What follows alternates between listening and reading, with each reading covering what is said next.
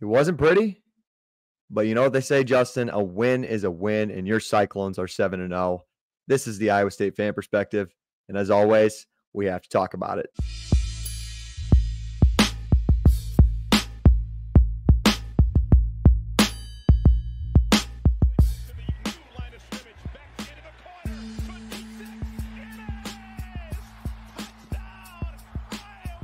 Snaps good, holds good, kick on the way by Conradi, end over end, and it is good! Kyle Conradi hit a 54-yard field goal, and Iowa State leads at 20-19! Oh my! What's up, everybody? Welcome back to the Iowa State fan perspective. As always, brought to you by us at Play the Fight Song. Justin, we may need a new John Walters call on our intro, because I don't know if you had a chance to hear his call last night. I did. The Godfather always delivers, man. What a call, what a win, what a game. This is Justin, this is going to be a pretty open-ended episode. We've had a ton of interaction the last probably 3 or 4 weeks. So we appreciate you guys tuning in each and every single week. Before we get into all that, make sure to subscribe, like the video, leave us a comment. We love to read your guys' comments, and we are always partnered by our partners at No Rivals, shopnorivals.com. If you use the code PTFS at shopnorivals.com, you guys will get free shipping at No Rivals.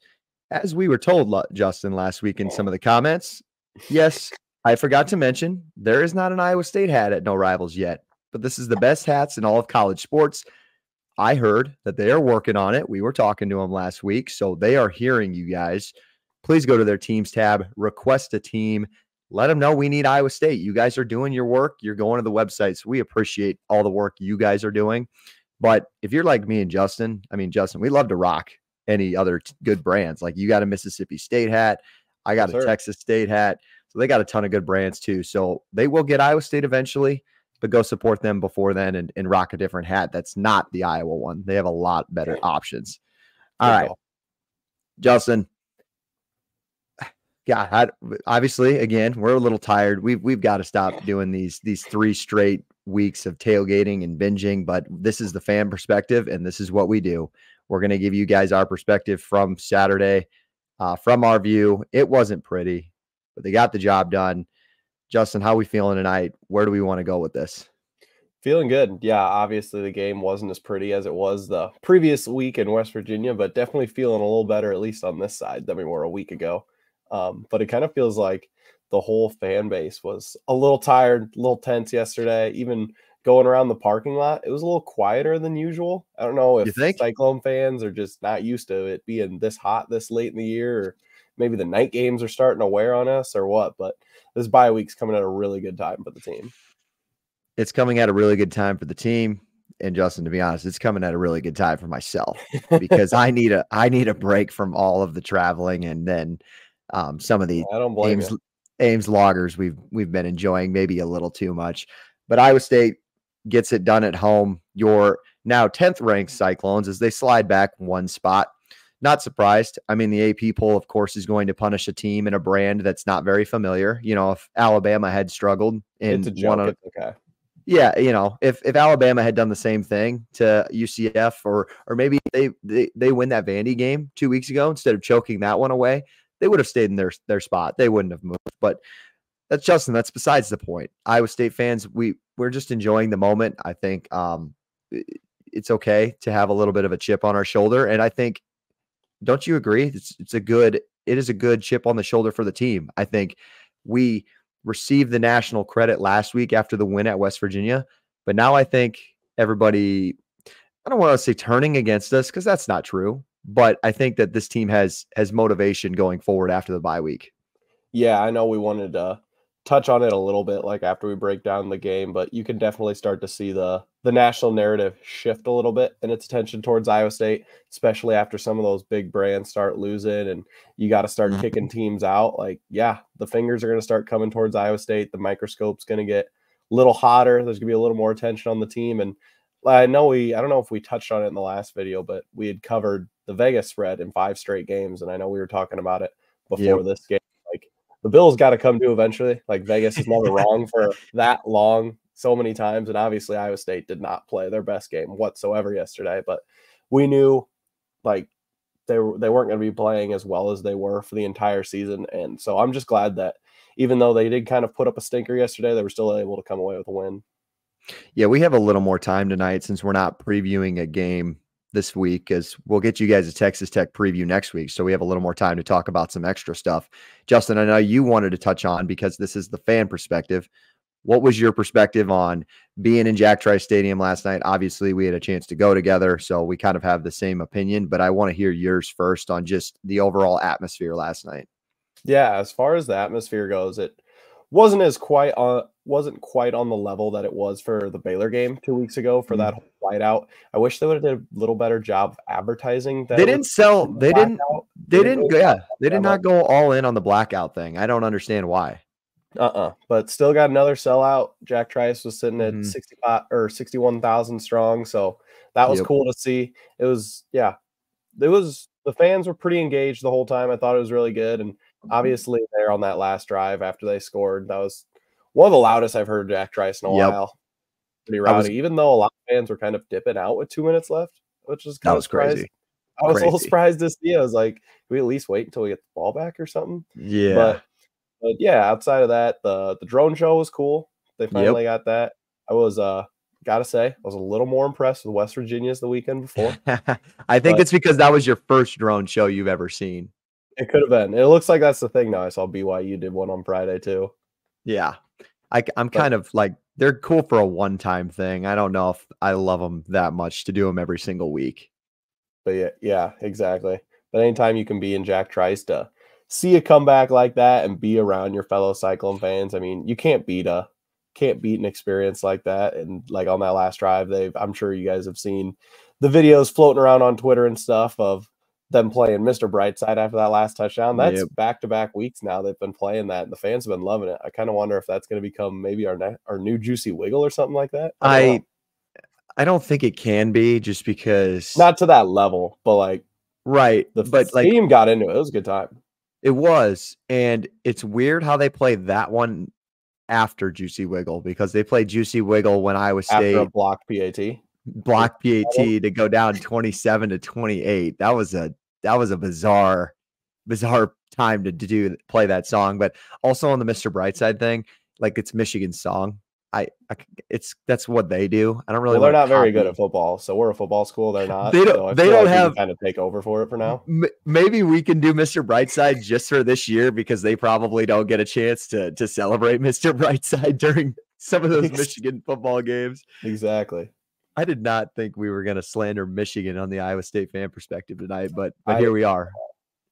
Bad football team. Also, guys, since we're talking bad football teams in Michigan, we just did our live recap last night for Sunday. Go and check that out when you guys have a chance. We just covered everything here at Play the Fight Song for our college football stuff. Outside the Iowa State game, some awesome games yesterday as well. Iowa State was on the top of that list. That's another thing, Justin. Didn't you feel like it was a good game? And if you weren't rooting for Iowa State, you probably enjoyed that game more than I did. Just as an overall football game, it felt like the crowd was good, but it felt anxious. It felt really anxious. Don't you say? Yeah, for sure. I mean, you could kind of feel the pressure starting to build there. And I mean, anytime that you can give up as many rushing yards as we did, I don't know what the total number was. It was a little over 300. Anytime you 354. Anytime you can give up 354 rushing yards and throw essentially 2 pick sixes and come away with a win at home, I mean, that's not going to be a good feeling, but it's still a good feeling to get that win.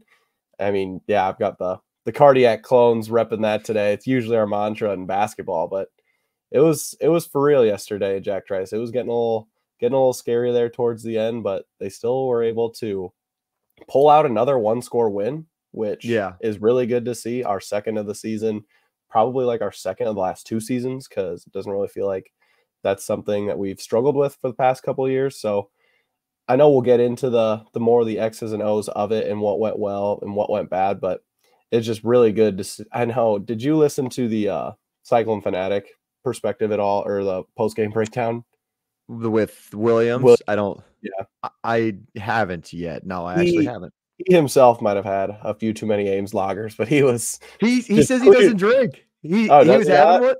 He says he Okay. doesn't drink when he's covering the games, at Okay, least at I don't home know. games. Maybe I'm wrong. Maybe he was just distraught at the end, but he was a little lost for words, and he was using the term "team of destiny" for Iowa State a Yeah. lot.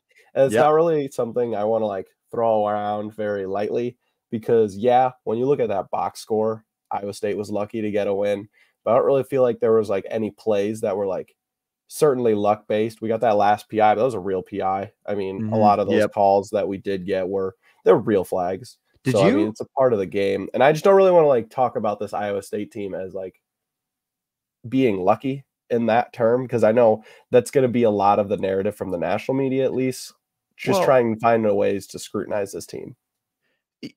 when you don't have the talent of an Alabama, Georgia, LSU, etc., Ohio State, look at the last two national championship runner-up teams, Washington and TCU.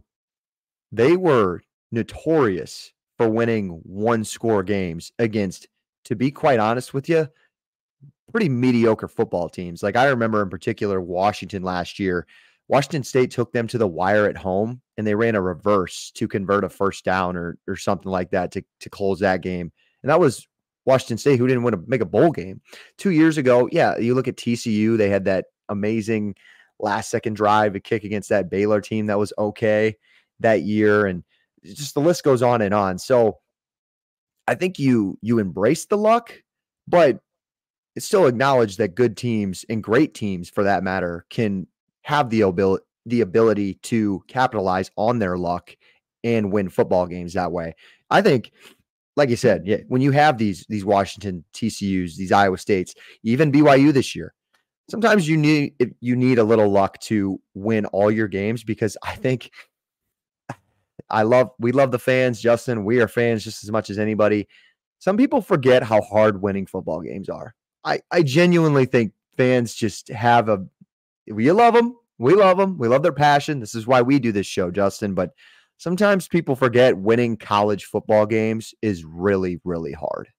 Yeah. And everyone wants, like when you see a team like an Iowa State or BYU or an Indiana or something like that, you want these teams to fit in these molds that you've seen of previous teams. Like in the past, like a TCU or Washington, I know that's like the hot thing right now is to compare like those three undefeated teams to those two teams. Can they be sort of in that mold? And I don't know, I just kind of feel like it's a little bit disrespectful to these teams and the uniqueness that they have. BYU and Indiana specifically too, like those guys have a lot of different strengths that Iowa State doesn't have. But this Iowa State team is deep and gritty as hell. I mean, had another couple injuries this weekend that I'm sure we're going to get into, but I don't know. I just don't really want to. We win one game that comes down to the wire and we're 7-0 and people start like pointing the finger. And there's a lot of negativity, which is good. I mean, if you can have those conversations and still be undefeated, like good for us. But I just feel like you kind of got to keep a level head. And I hope that's kind of what the bye week can do for us too. Yeah. And it doesn't matter if it's the SEC or it's the Big 12. College football fans in general tend to overreact week to week. It's just kind of the nature of it.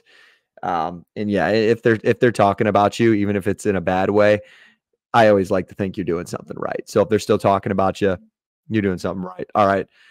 Let's just get into the real game. Let's break down kind of the stats. We'll break down the good, the bad, everything like that. Iowa State gets it done against UCF last night, 38-35. Rocco Beck and the Cyclones offense leads a touchdown drive to take the lead with, I believe they got the ball back with 1:55 left, Justin. Scored on a QB sneak with 30 seconds left. Just the ability to stay in the fight and to keep winning football games. Where do you want to go first? I know you kind of put the notes together. You wanted to outline the show. Do we want to talk about the good or do we want to go the bad way first? Because there's both. I think anytime we win, we'll want to start with the good, especially since we've already kind of touched on all of the other stuff that's been going on with the team. And well, we can talk about, let's talk about the good first. And I mean, you can't start with talking about the good without talking about Rocco, especially with that last drive and the performance that he had yesterday. A lot of people getting on him if you're just looking at the box score. Think it might be one of his worst games, especially if those two interceptions. But honestly, he threw essentially 2 pick sixes yesterday, and that was one of the best games I've ever seen him play. And I know he had damn near 30 incompletions or something like that, but the grit and the toughness that he showed, and just for him to make all those plays with his legs was exactly what the team needed, because we couldn't block a soul in the middle of the field. Those D linemen gave us issues.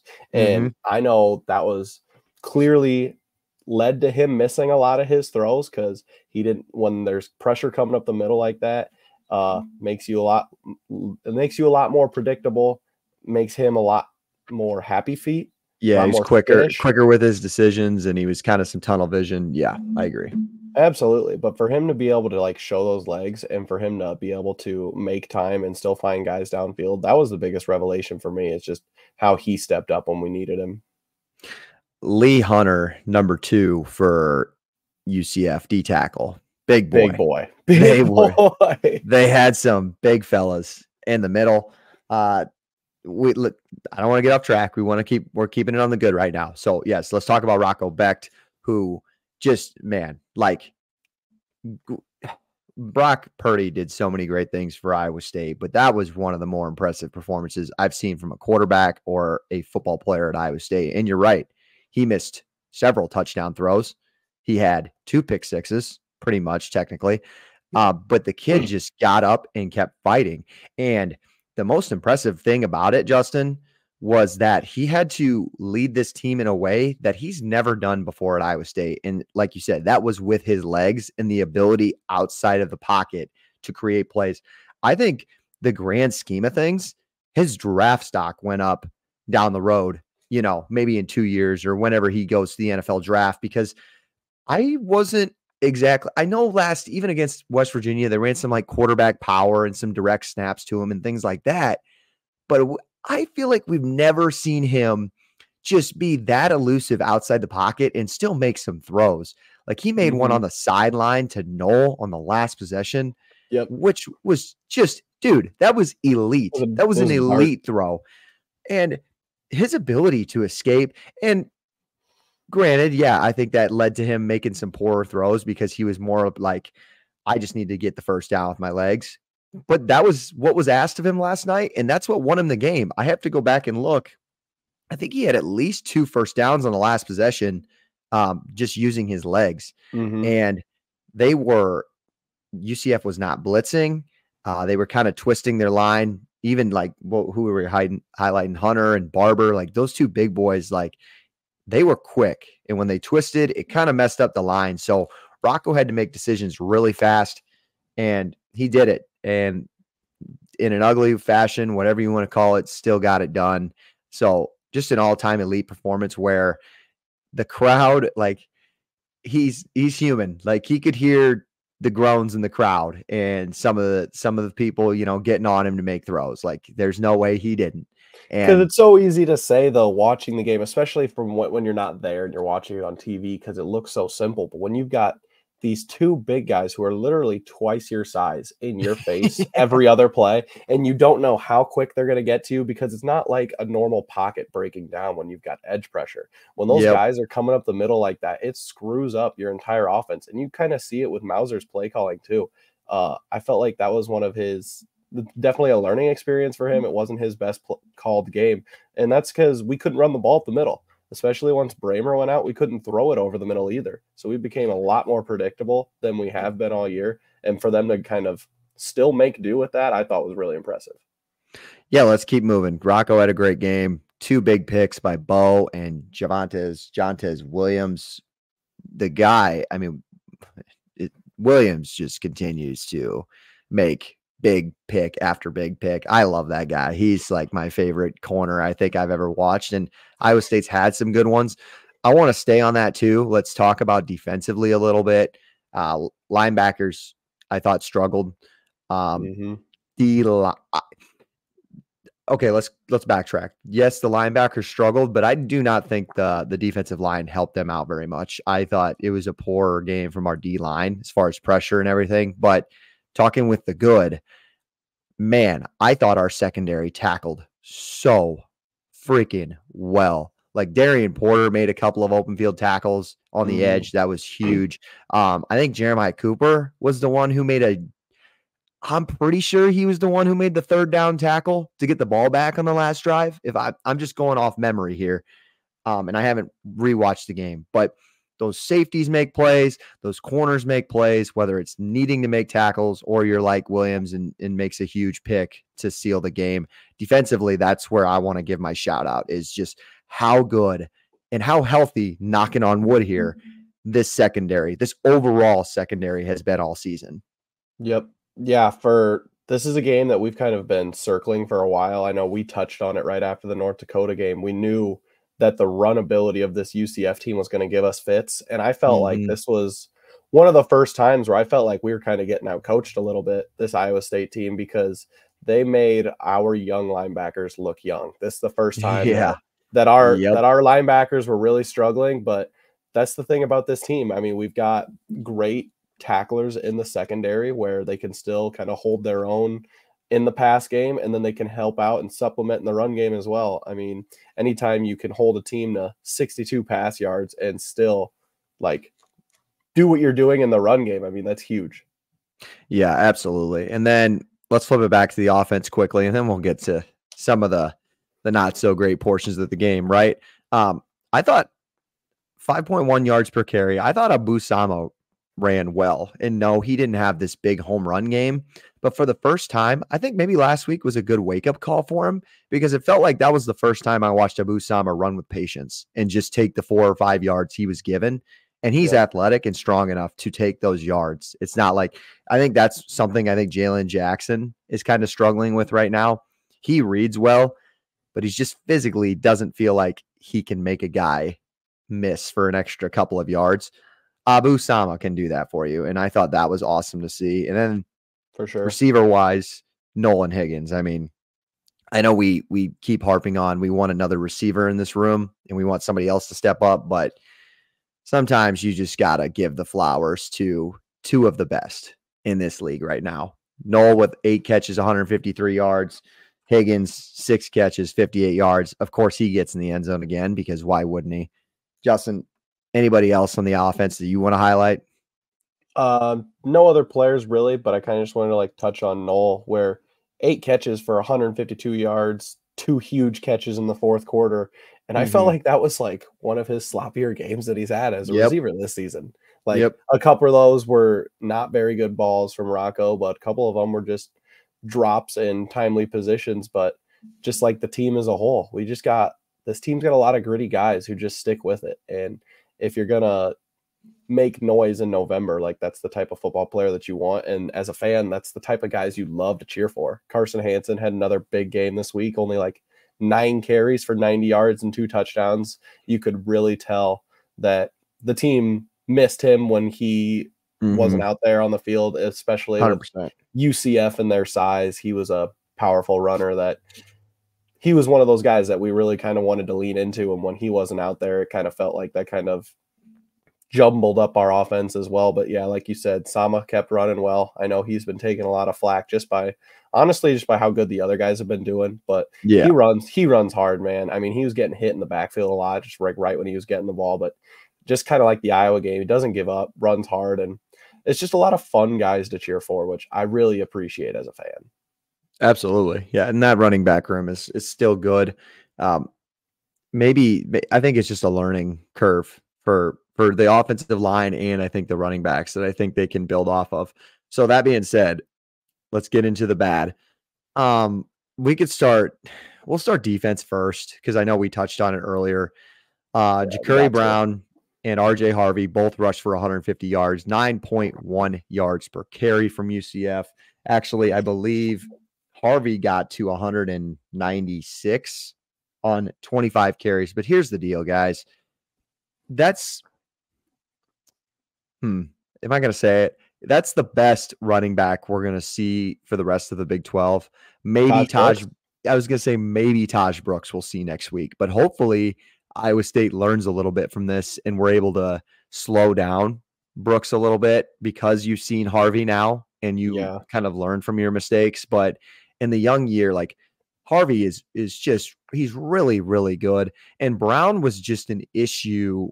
He's bigger than I thought, and he's still fast. And I think that is something Iowa State hadn't seen yet, which is weird.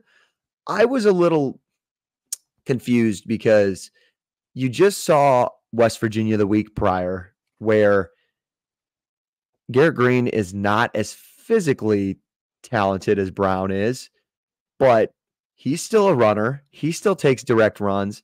And then they had Donaldson and Jaheim White, which maybe neither of those guys are as good as RJ Harvey, but like, you get what I'm saying? Like, we just saw a team that kind of plays similar, and actually West Virginia throws the ball better. So we didn't have the ability to stack the box like we had to last night, and still 9.1 yards per carry. What did it seem to you as bad as kind of what the box score tells you? Watching the game, no, because I thought outside of the chunk plays, they actually played pretty well. The DNA of the team and the game plan was still there, but it was just kind of uncharismatic of them to give up, what was it, like 3 plays over 50 yards? Yeah. And all three of those drives ended up in touchdowns. Yep. I was going to go back, and while you're kind of chatting here, one play, 80 yards from RJ Harvey in the second quarter. Those dudes broke away fast. I mean, those are good running backs, running back and quarterback. But it's kind of uncharismatic to see the John Heacock defense kind of break down like that. But that's kind of college football, dealing with a lot of injuries. Played 5 or 6 straight games like that. Mm-hmm. Just a hot October night. It's like weird shit happens in college football. That's why we love it so much. So, I mean, for those things to go wrong and for the team to still figure it out, like, that's just kind of the thing I'm going to keep coming back to. It's like, when you want to be a good team, if things go wrong like that, you still got to find a way to win. And this team did. Definitely going to have to clean it up. I know you didn't say, well, Taj Brooks is going to be a challenge our very next game, but so is the combination of Giddens and Johnson from Kansas State. We're getting there. I know they'll touch on that. They're kind of the hot team in the Big 12 right now. Kind of a lot of people are kind of starting to take them over this Iowa State team, which really pisses me off. But I think it'll be a similar game where they've got really talented runners, not the best passing offense. So hopefully by that point, like, this Iowa State defense will be a little healthier and ready for that challenge when it comes. It didn't.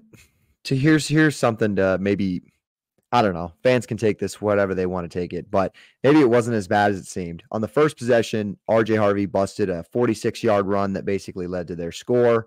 I already gave you the one play 80-yard run from, I think that one was from Brown, and then another touchdown. Their last touchdown that wasn't a pick six was another run by Ja'Cory Brown for 67 yards. So they had 5 touchdowns. 2 of them came off of pick sixes, and 3 of them came off of drives where they had over a 50 plus. Rush. Yeah. 40. So I mean, 40 outside of those 3, and the defense can't do anything about the pick sixes, but those other 3 possessions, like you were talking about, the defense played pretty damn well. I mean, still only giving up 62 passing yards for a full game. That's got to be noted. And I mean, so that was 150 of their rushing yards right there. That was like half their rushing yards off of those 3 plays alone. So outside of that, I mean, the defense, honestly, they did play pretty well.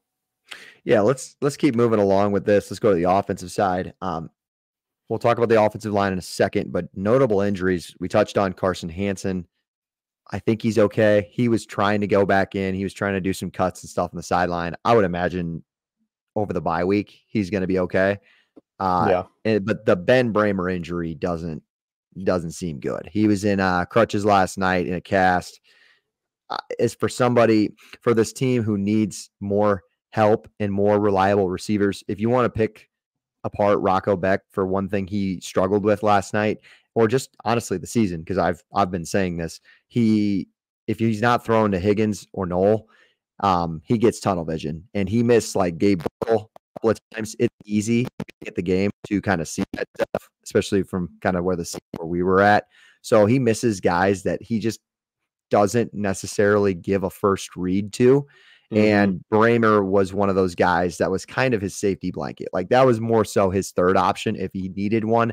So that one hurts. So I guess you look at Rocco Becht and it's like, okay, I think you're just going to have to build a connection with some other guys. We're going to have to get some other guys involved, and some guys are just going to have to step up. I think that there's plenty of receiver talent to do it, but this one sucks because Bramer, he's a stud and he's got a bright future ahead of him.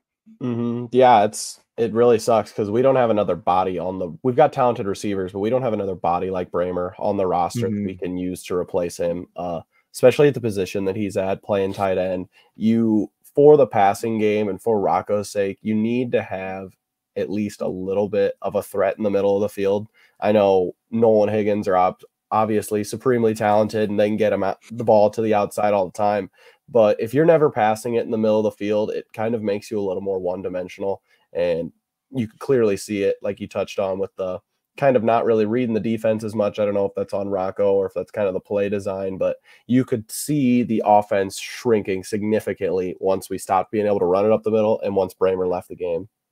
Yeah, absolutely. And then last but not least, let's do it. Let's touch on the offensive line. Again, this is the fan perspective, not the coach's perspective. So Justin and I don't have X's and O's necessarily insight, but here's what I'll say about the offensive line. Yes, struggled last night. Absolutely. Made plays when they had to. That's why you've got an elite quarterback in Rocco Becht.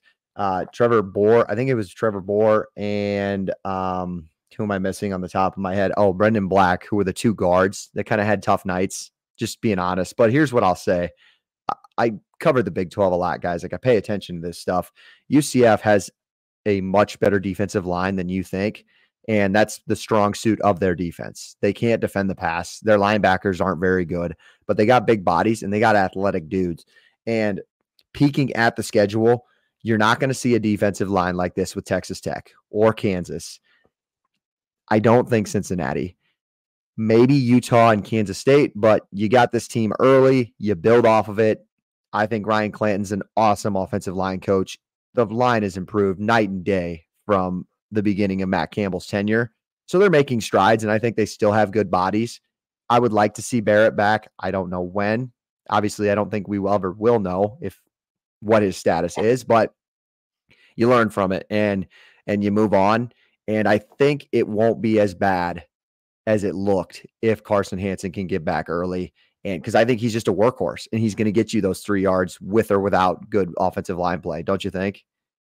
I sure hope so, because that the line play in the interior yesterday really was cause for concern, because just like we've touched on, when the pocket and the offense kind of collapses from the middle like that, there's not as many adjustments you can do as when like a tackle is struggling and the pressure's coming from the outside. When the middle of the field is just kind of blown up like that by the interior D-line, it leads to a lot of concern.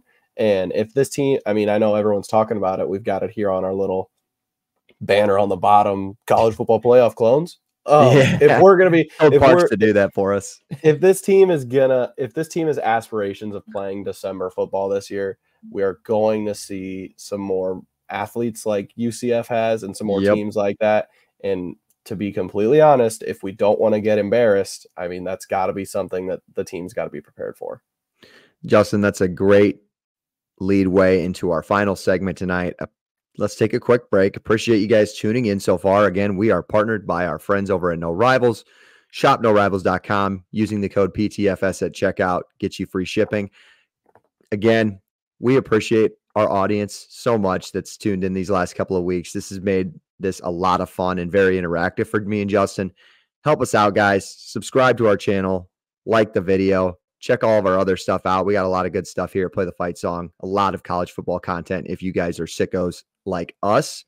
Also, Justin and I have been considering, we're going to take the bye week, and then maybe next week after we get into it, we will get you guys a Texas Tech preview. But we're considering 2 videos. We're maybe considering 2 videos the rest of the season going forward. This is a fan perspective. We love to hear from the fans. So you guys let us know what you kind of want to hear and what we want to dive into going forward, because we're all ears and we're having fun with it. All right, Justin, last segment. You mentioned the college football playoff. You mentioned playing in December, meaningful football in December.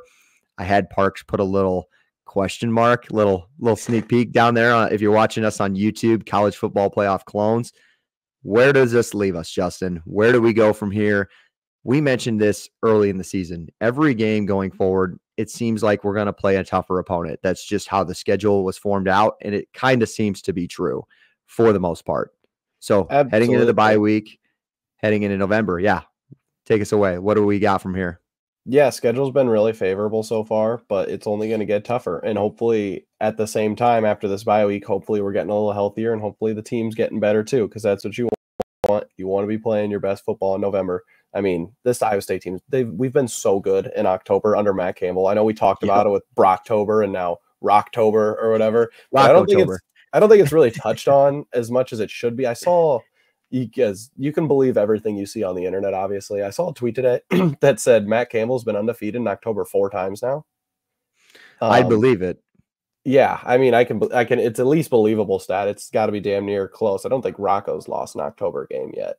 Yeah, I was thinking of Kansas last year. No, I think that was November. Yeah, that was November, wasn't it? But that's kind of been the thing with these Iowa State teams outside of 2020 when we made the Big 12 championship. We've had really good Octobers, and then we've kind of slowed down when the schedule got stiffer in November. But that's not really what I see with this team. I know the competition's getting better. We still play 3 of the top 5 Big 12 teams in Texas Tech, Cincinnati, and Kansas State. And you're never going to sleep on a road game against Utah. So, I mean, the season's still very much ahead of us. We're just over the halfway point, still got 5 games. But I'm pretty optimistic about this team. I mean, some of the injuries are getting a little scary, but this bye week couldn't come at a better time. I think it's going to be good to kind of dial the noise down a little bit for the team, get your mind right. Now we've at least seen some of our flaws put out there on tape so other teams can see that, but also it gives us a chance to get better. So that gives me a lot of confidence going into it. Well, and you know, as unenjoyable at some points in the game felt yesterday, this is what great teams do though. Now we've seen it twice now, being the Iowa game and the UCF game, where challenges just hit you square in the jaw. You have to make adjustments. It seems like maybe you're out of it for a lot of the portion of the game, but you keep fighting, you keep playing for another down. And I want to get this Matt Campbell quote right.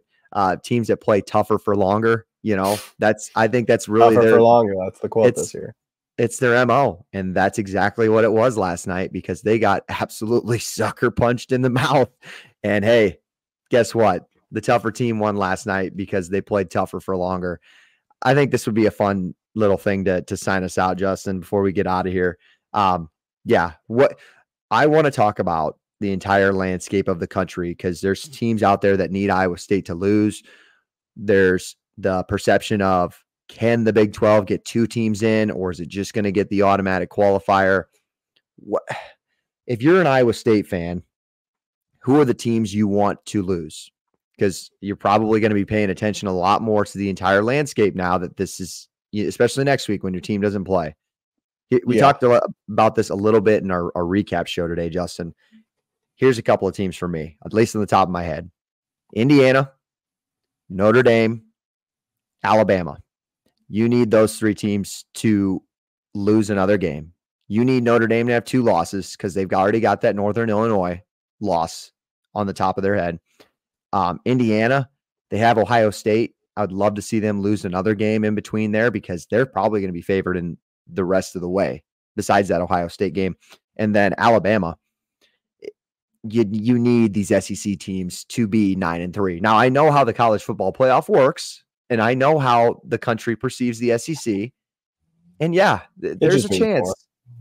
There's a chance that an SEC team at 9-3 could get over a 11-1 Big 12 team very well, but nonetheless, you still need them to lose. So those were kind of the 3 teams on the top of my head. Is there anybody that you can kind of think of, or what do you think Iowa State needs to keep doing? Just keep winning, obviously, make the Big 12 title your goal.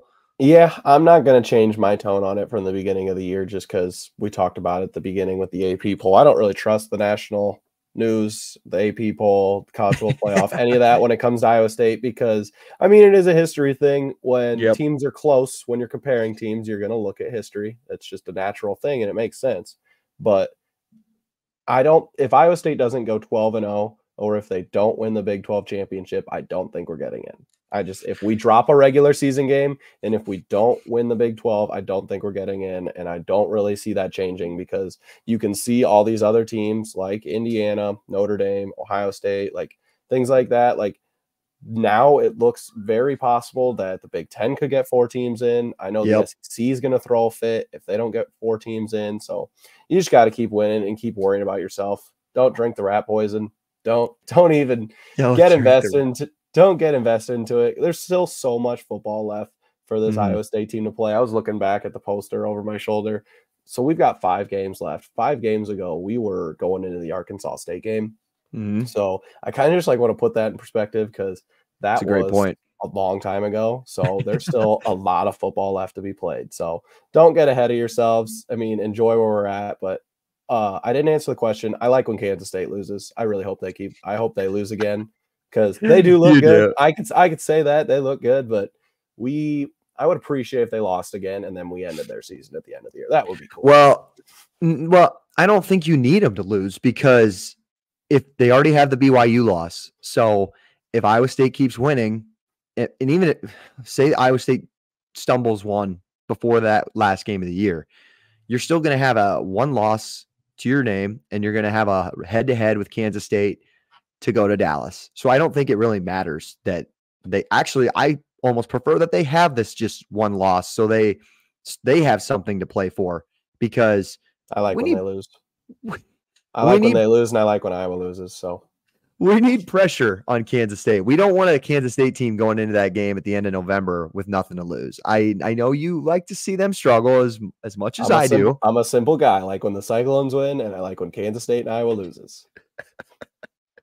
That's fair. I'm sure a lot of people can agree with you. You're kind of the man of the people, so I think a lot of people would agree. But no, that's perfectly said. I think we're running a little long on time, so I'll kind of send us out here. But I agree, Justin. You just got to worry about the next game, and you have to worry about yourself. And at the end of the day, if Iowa State does stumble once before the Big 12 championship, that's the nice thing about this 12-team playoff, man. You got 1 game to win. You got to go win it in Dallas. Whoever you're going to play, it's just you against you at this point. And I think that's exactly what Matt Campbell preaches to this program anyways. I would hate to. There's no way in my mind that Matt Campbell listens to any outside narrative or national media. He never has and he never will. That's why we love him, right? Okay. Anything else, Justin, before we kind of close out of here? Got some new exciting stuff coming up at Play the Fight song. So we appreciate, again, everybody tuning in so far. But what do you got if we have to get out of here? Not much more from me. I think you wrapped it up pretty well there. Hopefully we hear from you guys down in the comments. I am looking forward to maybe beefing up the content a little more, maybe getting 2 videos out a week. I mean, we're getting to an exciting part of the season. Every game from here on out is pretty historic for Iowa State. So we want to be there to cover it and talk about it with you guys. So we'll see where it goes from there. Yeah, as the Cyclones keep winning, times are good. Everybody's happy. Everybody wants more Iowa State content. I believe we are going to start uploading our Play the Fight or our fan perspectives from us at Iowa State, Iowa, and Nebraska will all be on your Spotify and Apple podcast feed soon if you prefer little audio there. But YouTube's where it's at. We really love it here. So if you are here, make sure to do a couple of things. Check out our friends at No Rivals, shopnorivals.com, using the code PTFS for free shipping. Subscribe to our channel, like the video. We want to keep this thing going because we're fans, Justin, and we love bringing more fans in to kind of share our same passions. So that being said, again, appreciate you guys tuning in. We will be back again next week. Enjoy the bye week. Catch up on some sleep. We have Texas Tech in 2 weeks and a giant November ahead. Thank you guys once again. And as always, how I've got to send us out, go Cyclones.